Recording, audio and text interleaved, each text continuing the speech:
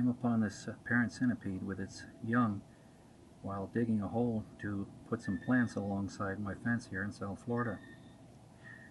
Didn't want to disturb it, and I know they pack a good bite or sting, so I'm not going to interfere with it.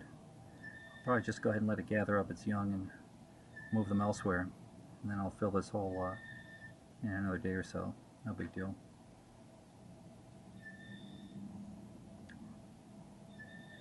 Not sure if the tail end is the business end or if that's at the head, but I'm not going to get any closer than I am right now.